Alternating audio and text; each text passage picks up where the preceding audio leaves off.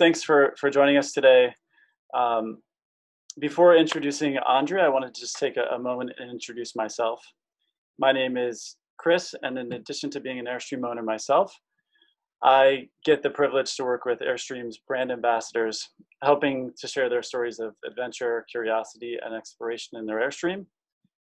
And we created this program to help connect owners with others who are curious and want to know more about what Airstreaming is all about. And it reminds me of when I was on my journey to be part of the Airstream community a few years ago.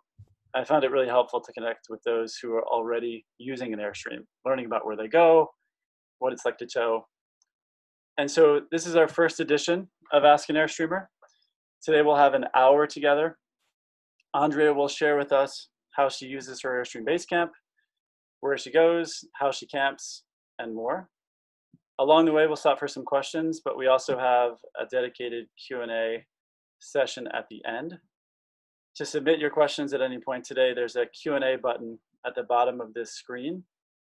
We'll do our best to answer all the questions as we go through today, but if we run out of time, we'll share an email address at the end to submit your questions so we can make sure that we get everyone's questions answered. So before I turn it over to Andrea, just two quick things. There are countless ways to use an Airstream Basecamp.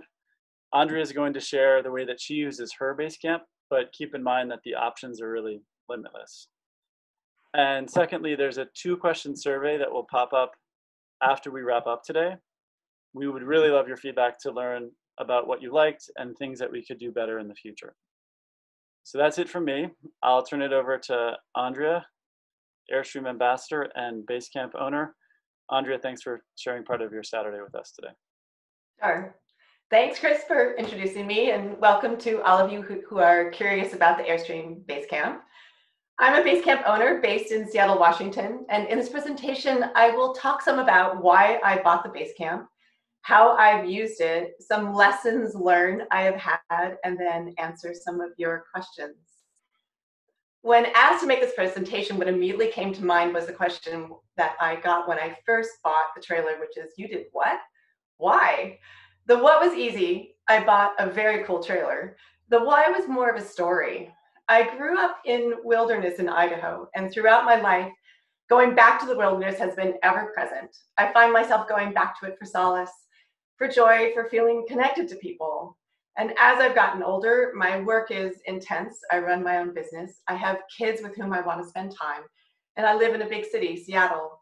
So the why is all about going back to the wilderness in a different way. I wanted to do it more comfortably and with less complication.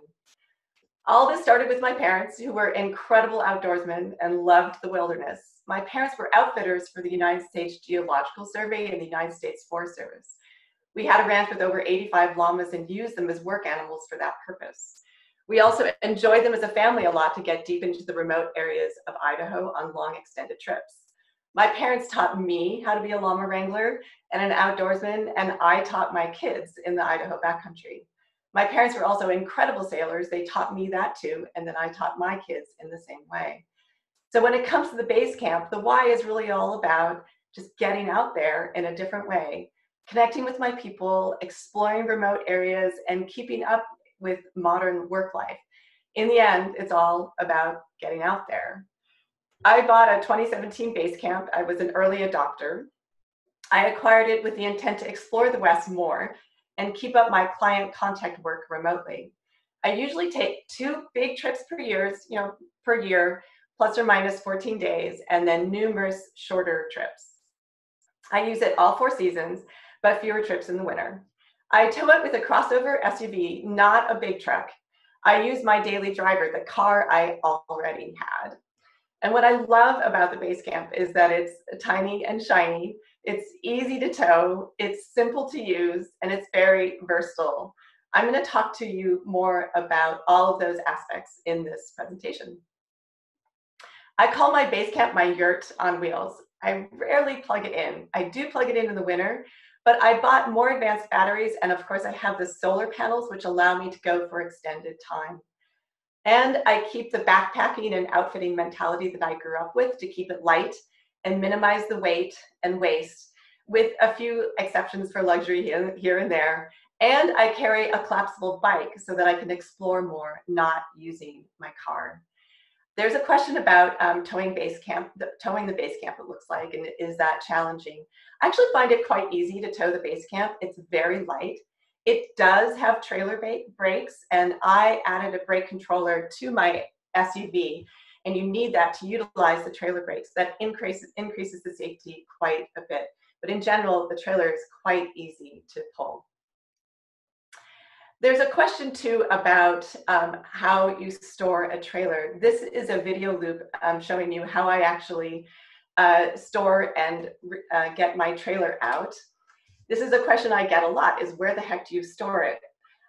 When I bought the base camp, I realized that I wanted to have the base camp close to me, and I have an unusual coincidence. I live in a historical neighborhood in Seattle. We're controlled by the Landmarks Preservation Board, and people use the carriage houses here as garages. I asked my neighbor if I could rent. He said yes, but it appeared that in order to get my base camp in, I would need to get it in bow first. So I bought a $500 trailer valet and an electric drill, which is what they advise you to use it. And I use that to crank the trailer into the garage and crank it out. It works surprisingly well. It looks like another question is about strength and mobility with the base camp and hitching and unhitching. I will tell you, I'm kind of a small person. I don't have any problem with strength and mobility when it comes to hitching and unhitching the trailer. What's more important is going through the precise steps and making sure that you're going through your checklist each step of the way in hitching and unhitching the trailer. How do I live in it? I do work remotely in it and I'll talk more about connectivity later in the presentation. So I do work in it. I carry my gear in it, my bike, my surfboard, sometimes my water ski, by using the 4D rings. And I use it to relax. This is the bench bed area of the base camp that you're seeing here in the 3 different modes that I use it. That back doorway is essential for bringing in all that human-powered equipment that you're going to use and for creating light. It looks like there's a question now about how you maximize storage and what do you use, and if you could use Velcro to store things. I don't think Velcro would work very well. The few places I have used Velcro, it's not stuck. What I do is I hang canvas bags with hooks from the racks, but I also use the storage capacity well with different types of compression sacks for my comforter and pillow and foam topper, and I use collapsible pots and pans. Looks like there's also a question about the tables, that the tables seem tricky. You bet, those tables are tricky, and I was really, really perplexed, but I figured it out. The tables are also really integral to the experience, so it's good to know how to do this. What you do is you turn the table upside down with the pole sticking up, and you stand on the table itself, and you whack the pole side to side and pull it out. So it's all about doing the whack method and not twisting. Hey, Andrea, quick question here too that came in. Really around if the bed is set up, where do you eat in that situation? Do you convert the bed back to the eating area, or do you eat outside? Tell us a bit about that. Yeah. So the trailer is designed to be in one mode at a time. So if you set up the bed, if you want to eat, you don't have the tables available to you at all. If you want to be eating as a group or working, you need to take your bed down and use the tables for eating or working. So it's really one mode or the other. Okay, great, thanks. In the winter, I will say I use a different pattern. In the winter, of course, you need to be plugged in at all times or use a generator. I plug in. But in the winter, you really live with your equipment. So it quickly becomes a 1 to 2 person trip rather than a multi-person trip. And it takes about 10 to 15 minutes to warm up. It looks like that's one of the questions. It takes about 10 to 15 minutes to warm up. And it's very important in the winter that you use your tank heaters, the tank heater buttons, to keep the lines from freezing. And in the winter, you have more clothes, you have more equipment, and your tow vehicle really ends up being where you do spillover storage. That's true for me pretty much on every single trip, that my tow vehicle is my spillover storage space. Hey, Andrea, another follow-up on the winter camping piece. if you're leaving Seattle, if it's below freezing, and then going to go ski for the weekend, are you winterizing? Do you winterizing, or are you just using the heating system before you go to keep everything warm? That's actually a really good question. I learned that it's a good idea to keep things warm before you go on your trip. You don't want to run those tank heaters when you're driving because they run off the battery. So you want to wait till you get to your place and plug in, and then plug in, or then turn on the tank heaters. Because I do use it in the winter and I store it inside, I actually don't winterize it because I know that it's warm in my garage, and I know that once I get there to the ski resort that I'm going to be able to plug in and heat the trailer up and turn the tank heaters on. Cool. So yeah. Awesome. So one of the things I really like about the Basecamp is that it's really versatile. I can go solo. I can go on a trip with 5 or 6 people. There's a picture there with my sons. And you can also cram it with a lot of people. And I've gone from 1 to 5 to 11. When you go up to 11, it's quite a squeeze, but we really do have a good time when we have lots of people in the trailer like that. It's surprising how comfortable it is for 1, also how comfortable it is for 5 or 6. When you're as a group. Quick question with the sleeping in that situation. So if you have 6 people in there, you're sleeping in there with maybe one other person, and then people are setting up tents and everything around that, and you're using the base camp as a sleeping area, but also a base camp too for the larger group. Yeah, exactly. And that's what I was about to get to, which is, some people, when you travel, they want their own space. So when I travel with more people, generally the people I'm traveling with have their own tents, and they have their tents around the base camp, or actually in a different campsite altogether. And traveling as a group means that you spend a lot of time around the fire, and that the base camp becomes the base camp. But when it comes to sleeping with a group of people, it's generally just me and a friend in the trailer itself, and the base camp becomes a base camp. When there are a lot of people like that, when there's 5 or 6 people, I do a couple of things. I use a portable propane fire pit to be like the center for all of us, and it's connected to the trailer's propane tanks. And I also use a rug to prevent the endless pine needle and mud and sand caravan that comes in and out of the trailer. And when you cook for a crowd, the base camp is amazing because it's pretty easy to cook for a crowd, and then bring the food outside and have people eat outside, or eat inside. But it is important to have the tables available for when you do sort of group cooking, or to have the tables available for eating outside. This is a 6-person bike trip that I'll talk to you about in a bit. People ask me, where do you go? Where have you been? I've been to lots of places. It's hard to track them all. I love exploring the national parks, but of course I love exploring Idaho and Washington, my home states, and I spend a lot of time there. Primarily, I've been in the Western United States and British Columbia. I did find an interesting way to document some of my trips with an app called Relive. This app allows you to set your phone to follow you, and then as you go on your trip, it takes the pictures that you've taken along the way and inserts those pictures with your map along the way. This is a bike trip where I supported my son and his bike partner, who were biking from the most northern point of Washington state to the most southern point of Baja, Mexico, 2,500 miles. A group of 4 of us joined him and his riding partner for the Washington state portion as a support vehicle for 8 days. So we started at Cape Flattery on an Indian reservation surf campground the first night and launched them, and then left them at Cape Disappointment, where Lewis and Clark first saw the Pacific Ocean, an important place of history for Washington state. The routine we had that I developed on a previous trip where I was a support vehicle is the bikers would leave in the morning. We will identify a campsite 80 to 90 miles forward. I would drive to that campsite 80 to 90 miles forward, drop the trailer, get on my bike, and ride back to meet the group of bikers, and then twirl around and ride into the camp with them. This worked really well, and it worked for a previous support trip that I did. It was using the base camp like a camp for all of us. We had 2 to 3 tents, We had food management issues because there were lots of us, so we had to have extra coolers and lots of tubs. We used the outfitting system for the food management. And we really had to think about safety for the bikers. We had to be focused on calorie count and hydration, and of course, keeping them healthy for the remainder of their 2,000 miles that they were going to be going. It's a great example of wet weather, unusual campgrounds, Indian camps, surfer camps, motorcycle camps, RV camps. There was a huge variety on this trip. This next trip was a trip exploring Vancouver Island and the British Columbia Sunshine Coast.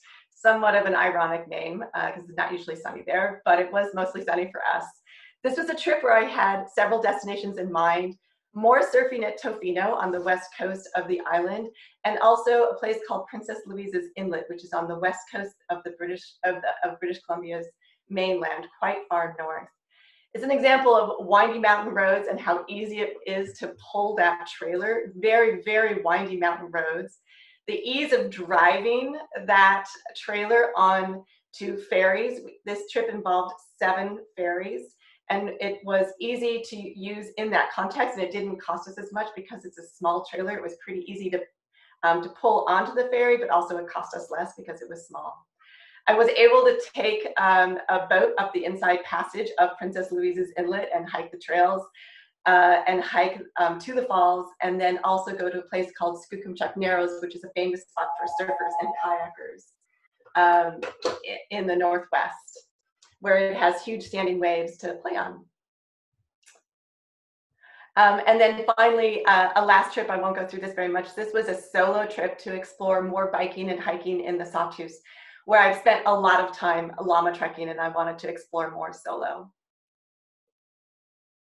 Yeah, Andrea, quick question here.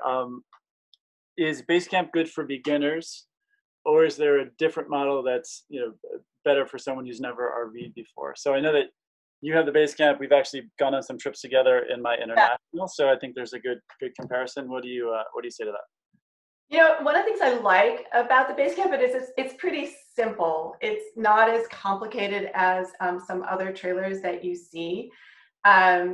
For a beginner, one of the things that I think is great is that the Airstream dealership goes through with you how to use the trailer and the safety measures in the trailer, the meters, the way in which you hook up.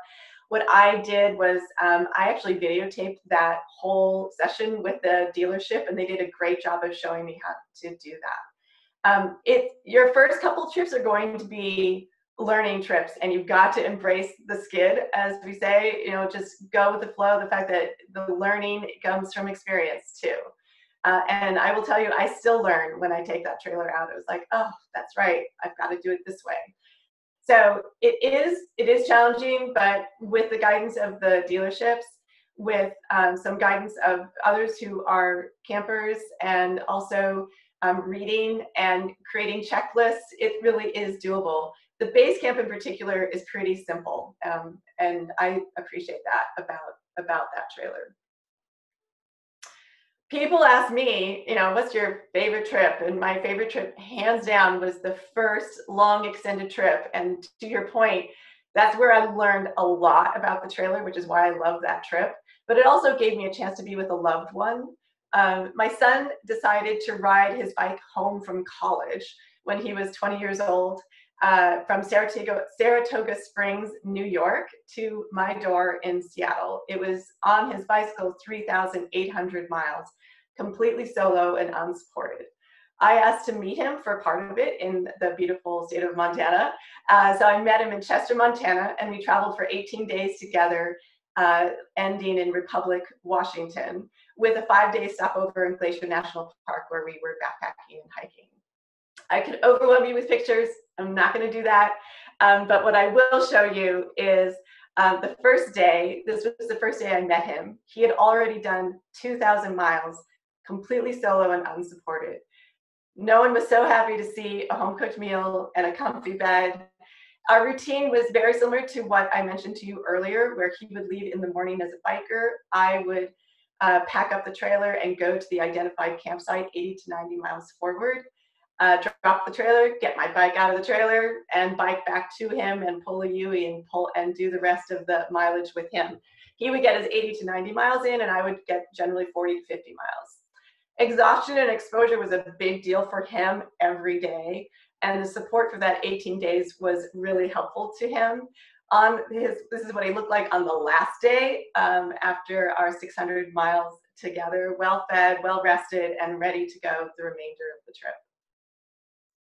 That trip was important to me because I learned so much, and I wanted to share some of those lessons learned with you.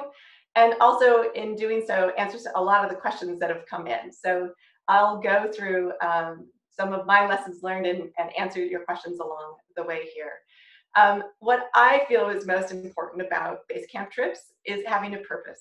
Be a support wagon, a hike you want to go on, a group of people you want to be with, a work project where you want isolation, a destination that's important to you or your family. I think having a purpose is really important to base camp trips. I get a lot of questions about gear. I use the awning a lot. It creates a sun break, and it also allows you to hang things from the awning like wet towels or such. I really believe in going light. I have collapsible bowls and collapsible pans, collapsible colander, collapsible teapot, collapsible buckets, everything so that it compresses and can be stored easily.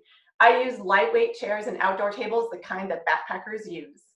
I think it's important to not spend a lot of money on it. There's lots of secondhand stores that carry this kind of stuff, as well as secondhand outdoor stores that backpackers use. Like I mentioned before, I carry a propane fire pit.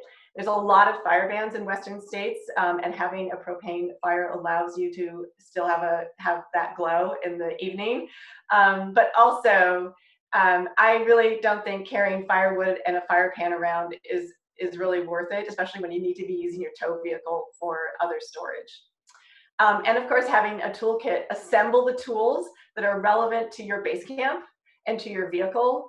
And I store mine in a Carhartt fabric toolkit roll, and it's handy for me to grab, but it has exactly the tools that I need for my vehicle and for my base camp. When it comes to storing, like I said, I hang stuff, but watch out for the watermelon juicer. At one trip, I stored a watermelon in one of the canvas bags that it was hanging from the rack, and we went on a very windy, bumpy road, and it basically acted as a pulverizer. It pulverized the watermelon, and then the canvas bag acted as a sieve, and all of the watermelon juice got all over the trailer. So watch out for the watermelon juicer if you hang food. I use compression sacks for my comforters, my pillows, sleeping bags, the memory foam topper, and I store all of that in the starboard bench, and there's actually even more room in there for other things. I use additional coolers for drinks and frozen items for future days.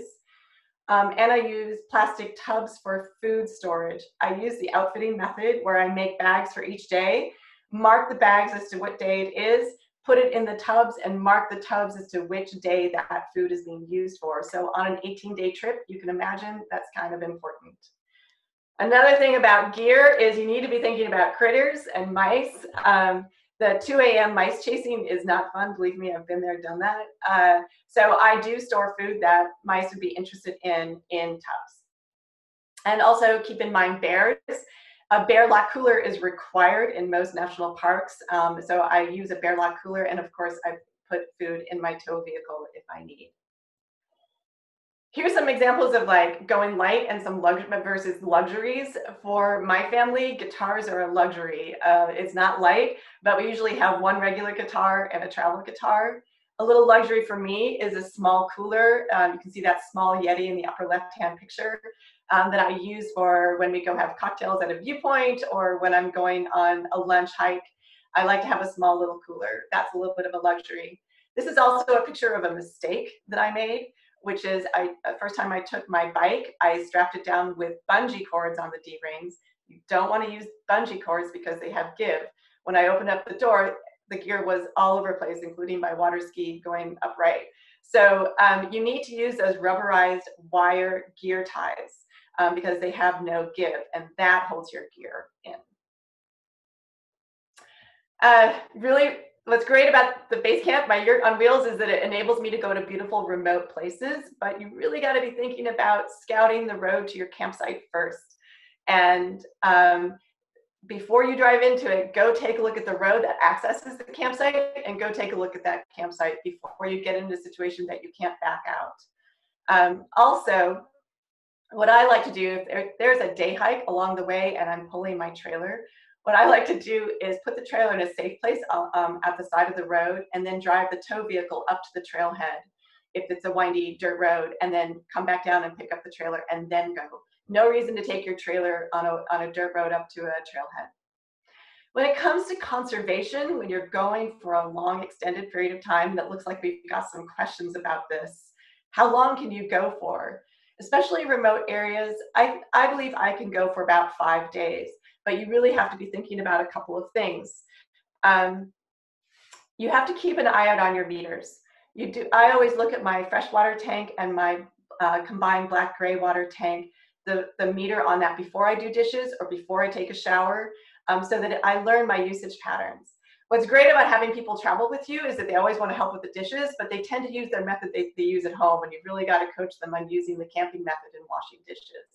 You want to use your black-gray water tank on long, for that 5-day extent before you get pumped out. You really want to be using your black-gray tank more for the black, less for the gray. So I take showers outside on trips like that, and I use the pass-through in the bathroom. That's a fantastic feature that Airstream has in there, so that you can conserve the gray water that's going into your black-gray tank. Taking showers outside makes a huge difference. Andrea, a couple questions coming in too. First one is around towing and driving. Do you notice in terms of fuel efficiency, what's the difference that you get in your tow when you tow? Yeah, that's a really good question. It's very, my fuel efficiency is a little bit less than normal with the pulling the base camp, except of course, when you're going over passes and there's high elevation. I'm burning more gas at high elevation, and of course the incline, I'm burning much more gas. I was actually surprised that my fuel consumption didn't go up a huge amount. The trailer is only 2,500 pounds, and then of course if you add all of your gear, you're nearing like 3,000 pounds. So it's really not as heavy as a lot of the other trailers. It's pretty light, so fuel consumption is pretty good. And then how about a couple others here? And you and I have talked about this separately, but when you look at Basecamp versus maybe a Bambi or a Caravel, what were some of the things that drew you to Basecamp? Yeah.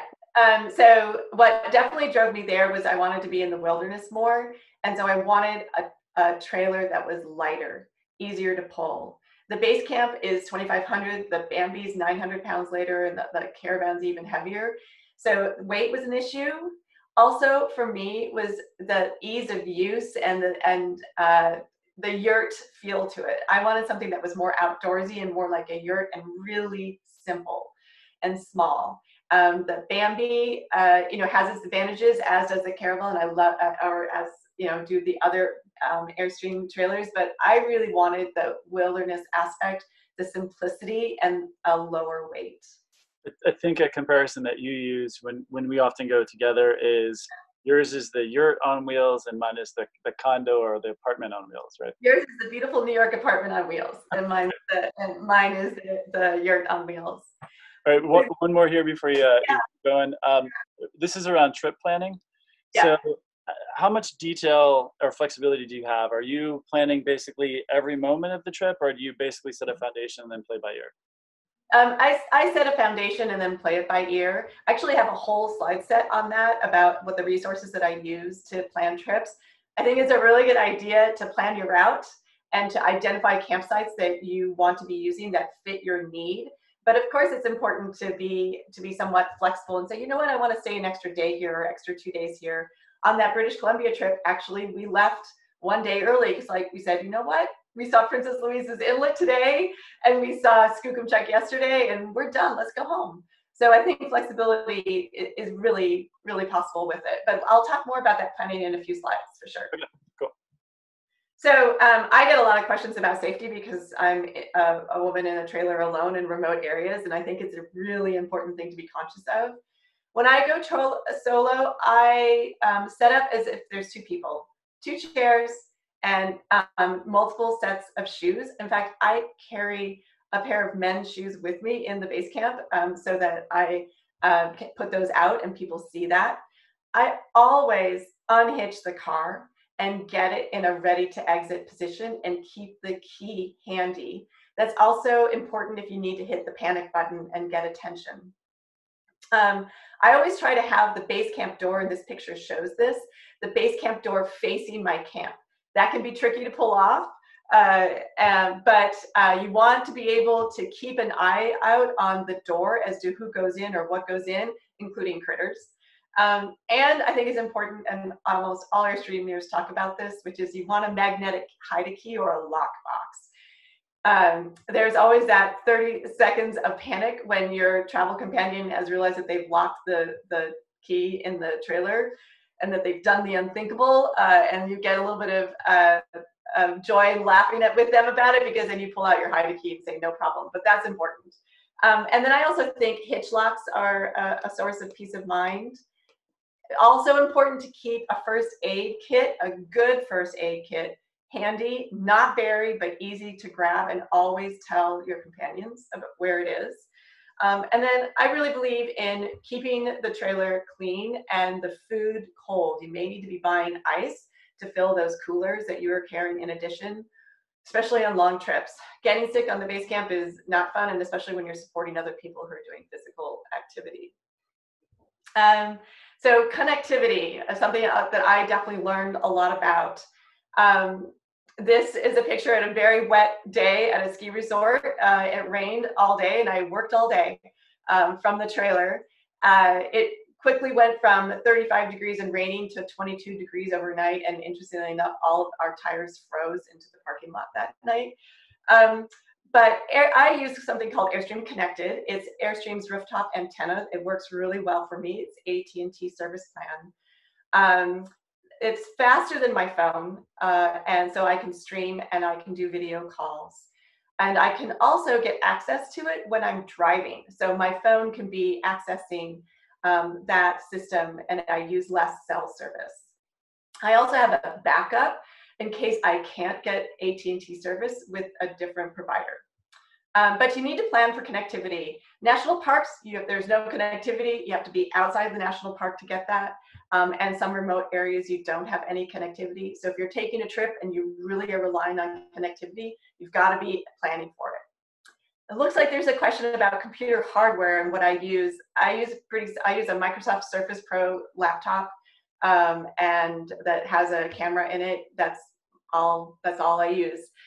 There's a question about charging, and I'll talk about that in a second in the next few slides. Actually, this next slide, about adaptations. Adaptations are all about how you plan to use the trailer. My adaptations are based on how I plan to use the trailer. I have solar panels and I bought stronger batteries, but whenever you have solar panels, you really need to be conscious of the tree canopy at your campsite, because if you spend more than 1 or 2 days with a really dense tree canopy, you're not getting the charge that you need from your solar panels. Generally, when you're driving, you're cranking up on the solar and it works just fine, but if you're in one place for a while, sometimes you don't get that charge. It looks like there's a question about charging your phone or charging your computer. You can charge your phone with the USB connectors in the trailer off the battery. But if you want to be charging your computer or other battery packs, I added an inverter. And I installed it right above the batteries underneath the sink, and it's connected to the power tower that's right next to the sink. And so I can charge my computer and other battery packs there.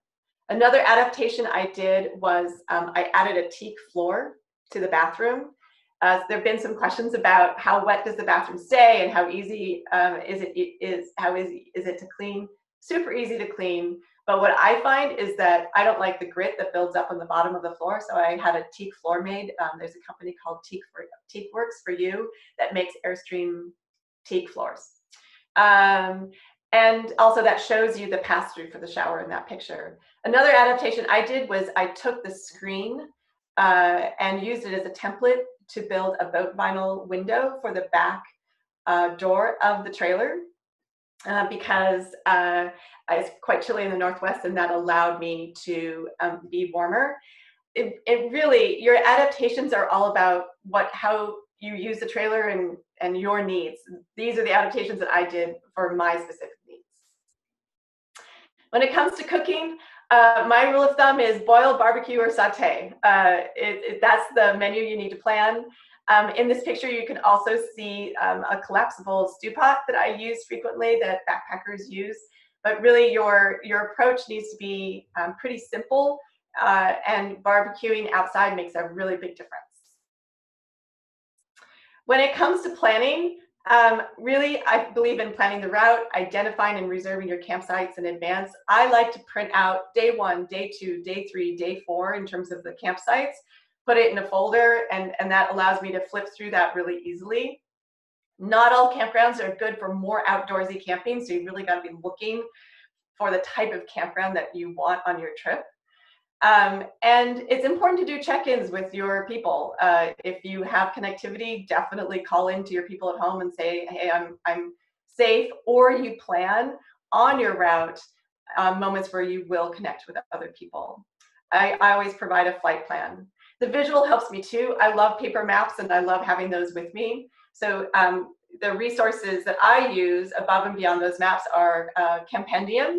Campendium and Airstream partner together to develop a camping site guide on the highest rated sites that Airstreamers have used. It also gives you connectivity information, which is really critical. So Campendium is like my #1 place that I go, and the fact that they partner with Airstream works really well for me. I also use the best Airstream camping guide for ideas. The images and some of the ideas that other Airstreamers have provided have been helpful to me. And I also use the guide Exploring Public Lands that's on airstream.com. Of course, I'm also using national parks and national forests and other sources of information like the REI stations are really helpful as well.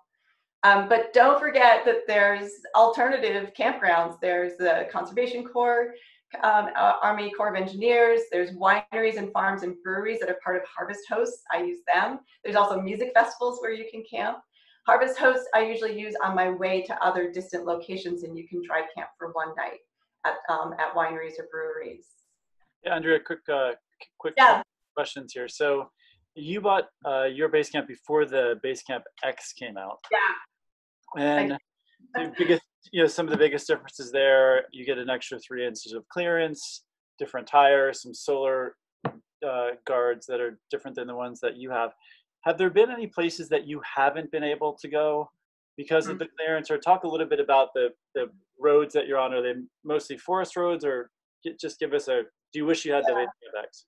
There was one campsite that I went to on a riverbed that I wish I hadn't gone to. I didn't damage anything, but it was probably not the wisest decision. But I have not experienced a difference between that 3-inch clearance and the clearance that I have, and I haven't experienced an issue with the solar panels. So I'm fine with mine, but I know that other people are probably taking it to other remote areas too, and that 3-inch might make a difference for them.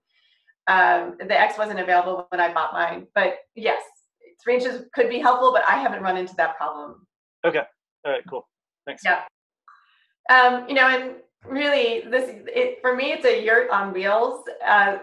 It's very important for me to be flexible as to the trips that I plan, and it comes to me. They're usually trips that I haven't even planned yet are the ones I'm looking forward to the most. It's the people you want to be with, the destination you want to go to.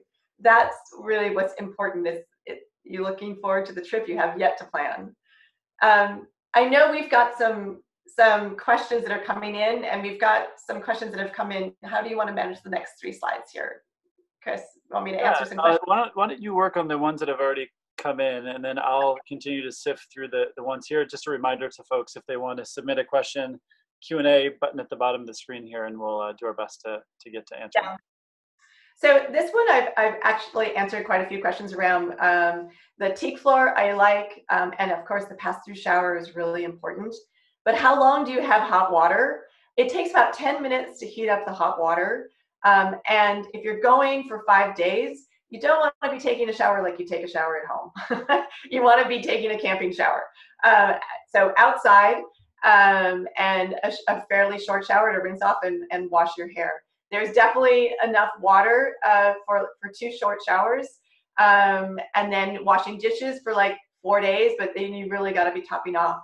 The other thing that I want to note about water is I do carry an extra water source in my car for water bottles and washing veggies and all. That allows you to use less water that are in the tanks. There's been a question about circulation in the trailer. I don't have a problem with circulation in the trailer. There's a screen on the front door, there's a screen on the back door, and the 2 side windows pop out just a little bit. And there's a very strong fan over the kitchen. I haven't had any problem with circulation. And then the question about how long can you boondock for? As I've said, I go about 5 days, but really you got to keep your eye on those meters. You got to be focused on more black than gray in the tank, and that additional water source for water bottles. On a weekend trip, no problem, you're fine. But if you really want to be going for 5 days before you pump out and top off the water, then you've got to be watching that stuff. Andrea, a couple questions just about the bathroom there, or just a point. So that the TeakWorks mats are actually available directly from Airstream Supply Company. So you can pick the model and get that directly from there. So just put in the type of vehicle that you have, and the template's already done, and we've worked with those folks to get that. One question is kind of not related to the bathroom, but how often do you use the air conditioner? I've used air conditioner twice. But remember, I live in the Northwest where it's quite chilly. And you have to be either plugged in or have a generator to run the air conditioner. When I have run it, it was great. But I've only done it twice, and it was when I was plugged in and was able to run it. But what I find is it works fine the 2 times that I did use it. So yeah. This next question here is around sleeping capacity. So that Airstream Basecamp is really designed for 2 people to sleep in. Have you ever squeezed in a third, and how does that work? Yeah, definitely. I've slept with my 2 sons who are full grown, the 3 of us. But remember, we're used to sleeping in tents all the time. So we're used to being tight. But I could definitely see a parent and a child, or a parent and 2 small kids. There is a Basecamp user out there who has two like middle school age kids, and I see her pictures of their setup, and it's the same thing, just kind of squeezing in there. The bed is kind of in between a queen and a king. And so what I do is I have a foam topper that I compress a king size sheet that goes over that, and then 2 twin comforters, so that it kind of feels like 2 twin beds when I'm with 2 people. And then if it's just me, I just set up one side of the bed and I just use one of the comforters. Cool. One specific here, I know that you have a bike that you put in the back. Yeah. This one is specifically around mountain bikes that are pretty big and pretty heavy. Based on, I know that you don't have one of those, but do you think you could fit 2 of those back there in the middle area, or is that pushing it? So I've put in my Basecamp 2 road bikes. Okay. And that was a tight fit. Okay. It fit, but it was a tight fit. My feeling is that if you've got like 2 mountain bikes or 2 e-bikes, that a rooftop carrier on your tow vehicles is a better solution, and to preserve the bed for carrying other gear, or the back of the trailer for carrying other gear. My collapsible bike, actually a friend of mine has the identical collapsible bike, and we put 2 collapsible bikes in the back of the trailer, and that works great. Or 2 road bikes, but more than that I don't think would be possible. I fit my surfboard, my water ski, and my bike at one time, and that's been okay. Nice. What I think I know the answer to this one, but what out of all the mods that you've done to your Basecamp, what's the one that has risen above to be number 1? Well, the inverter has been necessary for me to work. Yeah. So I would say that's probably the number one adaptation that I did. That inverter was about $600, I think, to put it in or to purchase it on Amazon and get it in. So I would say that was number one. And then, for me, I put in stronger batteries that allows me to go farther. So I would say it would be number two. And you put in lithium batteries in yours? Yeah. I put in lithium batteries. Yeah. Okay. Yeah. Cool. And the Airstream dealership helped me with that. Awesome. Can you talk a little bit, just in detail here, on the braking system that you added to your SUV, the electronic brake controller? Yeah, it's a brake controller. I think it was $119. You can get it at any of the shops that are oriented around towing. There's lots of them in cities because lots of people are towing. It is simple to use. You can increase the responsiveness on it, but once it's set, I pretty much leave it there. It indicates whether you're connected or not connected, which is actually really handy. But it's called a brake controller. The tow shops sell them all the time and install them for you. Cool. One here around on cloudy, rainy days, which are no stranger to you in the Pacific Northwest. Yeah. Do you feel, when you're inside, does it feel like you're closed in?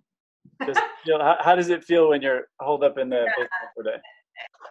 Well, one of the things I love is it still sounds a little bit like a tent with the rain pounding on the trailer. I love that. You kind of feel like you're in a space capsule a little bit, but those windows that are in front of the kitchen are really broad and you get lots of light there. I don't necessarily feel cooped up in a little tiny capsule because of those windows. But you definitely, if you're, I had a trip where it rained like 3 days straight and I didn't get out as much as I wanted. So I spent some time working and watching movies and that sort of thing, but it's okay. One here around heat and showers. So if you're not plugged in and you're boondocking somewhere, yeah, no problem to have heat, no problem to have water pressure and no, no. That's fine. So the Basecamp has 2 propane tanks, and I will tell you, those 2 propane tanks last a really long time, both for the refrigerator, my fire pit, and for creating hot water. And the hot water is really hot. So I don't have I rarely top off those propane tanks, but on a longer trip, I do. Like on that 18-day trip, I think I filled them twice. And on weekend trips, I don't need to top them off, but definitely those 2 propane tanks can do hot water, heating the trailer, and your fridge, all 3. Cool. All right, I'll let you go back to your list of questions on your end. I think I'm done. Like, do you guys have more questions for me? Yeah, coming in? See here, one here around the thing that everyone loves to do when they have a recreational vehicle is empty the tanks. Is that easy to do? What's that process like? And how do you plan for it and when you're going to do it and when you need to? Yeah. No, I think it's really important, and it's something that you learn from experience. It's not that much fun. So it is important to plan ahead as to where you can pump out. So, okay, I'm going on a 12-day trip. It looks like I should plan to pump out on day 4 and day 8 and day 12 when I get home, or on my way home. So there's an app, I think it's called RV Dump Sites Near Me, that it shows you on the highway where there's dump sites that are public and free, and other ones that are located in RV campsites, and other ones that are located in national forest areas. So I plan ahead for when I'm going to dump. It's important to use the tabs that you put into the tank to loosen the debris and the contents of the tanks. So I use those. And it is a little bit of a step-by-step process. I recommend watching YouTube videos on it so you see how someone does it. I always use gloves. There's a great, in the Basecamp, there's a tube at the bottom that holds your sewer tube. my problem has been my being able to twist that tube on and off with strength. So I have a can of WD-40 in the trailer that I use to loosen that up so that I can turn that on and off easily. The Basecamp also does not have a flush valve. So I bought an adapter that allows me to pump it out, or drop the sewer cable out and connect a hose. And then you turn that hose on that they have at these pump out stations, and it flushes the tank for you. You don't have to have it, but I thought on some of these longer trips it would be an important thing to have. So it's an adapter with a flush valve on it. And basically, it takes fresh water that is at the dump station and allows you to rinse that through everything before you put everything away. Before you put it all back. It's you make a mistake once, and believe me, you won't make it again. So you do learn it. Watch a couple of YouTube videos. Take your time. Those people who are parked behind you, perhaps waiting in line, don't worry about them. They struggle too. They'll get to that pump station. Take your time. Don't rush it. So yeah. One question here about the trailer valet that you use to maneuver the Basecamp into tight spaces. Any issues with that? Has it worked as advertised? That's worked fine. It has its limitations. It doesn't work well on inclines, and it doesn't work well on gravel. Okay. Thankfully, I don't have either of those situations. So that's fine. I thought at first that I would actually be taking it with me, but I stopped doing that because it's too heavy, too big, and too clunky. It's heavy, so I find I just leave it in that garage and I use it to crank it in and out. They have a lighter version and a heavier duty version called the XL. Get the heavy duty one, the XL, because the lighter version won't work. There are other trailer movers out there. And I deal with surf boats a lot, and I see maybe 5 or 6 different types of movers that people are using to move their surf boats. So the trailer valet is not the only one. There's other ones out there too. Did you make any changes to the suspension on your SUV to tow the Basecamp, or is everything still stock? Everything is stock on that. Yeah. And I know you touched on this a little bit with the bed topper that you use in the back. Can you just give us a little bit more detail on what that is and how you use it? Walmart, $65. It's a queen size memory foam topper. I wanted to get one that compressed. So there's some memory foam that doesn't compress down. So it took me, I don't know, a couple of stores to go to, and Walmart had this. I fold it like a burrito and then roll it up and then tighten some straps around it to keep it tight so that it fits in the starboard bench compartment. Personally, I like having it. It's pretty comfy. I know some people have said that they think that a topper is really essential. There are times I've slept on that bed without the topper and it's okay, it's totally fine, but I like having that one. And it was Walmart where I got it. I know that you upgraded your batteries to be lithium ion. So those are just drop-ins that fit in the existing battery box for Basecamp. Yes. And then you have solar on the roof. Do you have the plug-in solar that you put on the ground? Yeah, so actually I do have one of those panels, and I use that in addition, prior to swapping out to the lithium batteries. I use the rooftop solar panels and then a plug-in panel as well. And that worked fine. But I knew that I wanted to go on longer trips. So I swapped out to lithium, and I've never used the additional panels since. The rooftop ones are completely sufficient for cranking juice into those 2 batteries. So there's a specific question around this, and these are all variables, right? In terms of how much power you're using, how much sun is in the sky. Yeah. But on a sunny day, and you're just kind of living normally in the Basecamp, maybe plugging and charging in your phone or running the inverter every now and then to charge your computer, how long do you go? What's the battery level look like over time? Are we talking about the lithium batteries, or are we talking about the stock batteries? The ones that you have with the lithium. So how long can you go without basically charging or plugging in? 4 weeks.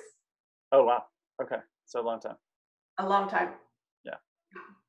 And you really have to be careful with the canopy, that you're not parking in a place for a long period of time under a tree canopy. But yeah, I can go 4 weeks without plugging in. What kind of bouncing around here on some of the questions as they come in? What kind of maintenance do you have to perform on the base camp outside of just normal cleaning? Yeah, I clean the drain fairly often in the sink, because it does develop some things in there. So I clean the drain. Gosh, that's really good. I am conscious of when I carry my bike, sort of grease that might get to places. My surfboard sometimes leaves white marks on the floor. So I'm conscious about cleaning that or protecting that. I will honestly tell you, I haven't had that much maintenance with it. I've had a few things break down and they get fixed, but it's just like a car. It's just things break down, you got to fix them. Uh, I've had to replace a few parts here and there, but it's not been serious. I know that too, for folks who want to kind of dig into some of the annual maintenance, just like or anything like that, the owner's manual has a recommended maintenance schedule, which is driven mostly by time, since there is no odometer on here. So it's usually driven by months or yearly inspections that you want to do to make sure that the vehicle. But I think that's also why the base camp is attractive, is because it's not as complicated of a system as some of the other Airstreams, and I like that simplicity. Andrea, there are mirror extensions that you can put on the side view mirror, the side view mirrors of the tow vehicle, just to help see around it? Do you use those, or are the ones on your car just fine? The ones on my car are fine, but I can totally see that if you have, smaller ones, that would be really nice to have. So I would recommend that for sure. One of the things that I would love to have is that camera that allows you to seamlessly see the back of your trailer and the side at the same time. Oh, yeah. That's something in the future, but not now. Yeah. Andrea, a question here specific to your tow vehicle. I know that you use it as a daily driver. Can you tell a little bit about what it is, so folks looking for a tow vehicle know what it is? Right. So I have a Porsche Cayenne, and its tow capacity is pretty high. Its tow capacity is 5,000 pounds. So I've got more power than I need per se on this thing. And one of the things I do notice in my car pulling this trailer a lot is I go through tires faster.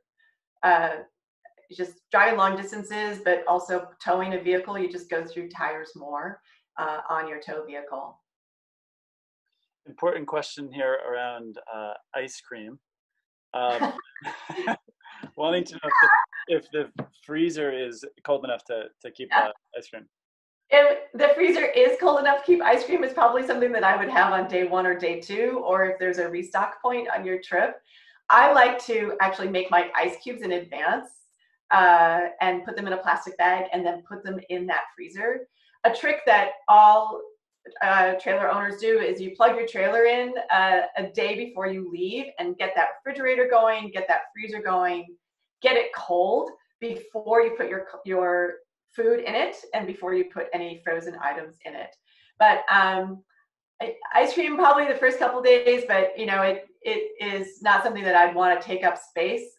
Quite honestly, the ice is more important for cocktails and ice water. And then also for me, I sometimes bring frozen meat that I want to keep in there. So awesome. Cool. Well, Andrea, thank you very much for spending some time with us today. There are some questions I know that we didn't have a chance to get to in the webinar today. So if you send an email to hello@airstream.com, that's HELLO@airstream.com, we can make sure that we get back to you on those. Some of the names didn't all come through, so we don't know who to follow up with for certain questions. So really appreciate everyone spending part of your Saturday with us. And as soon as we exit here, there'll be the feedback form and survey. 2 questions. Love to hear what you thought about today and what we could do better in the future. Thanks, everyone. Great. Thanks, everyone.